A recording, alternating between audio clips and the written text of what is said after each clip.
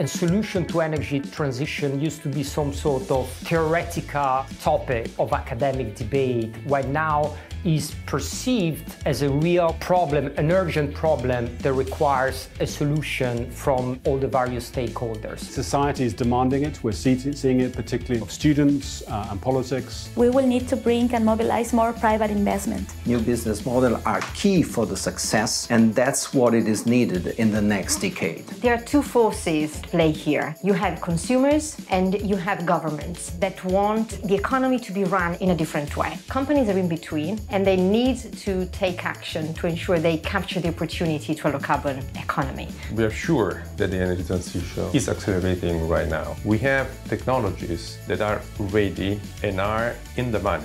When you can have economical advantages in achieving a change and you have social forces pushing this change, the rest is noise.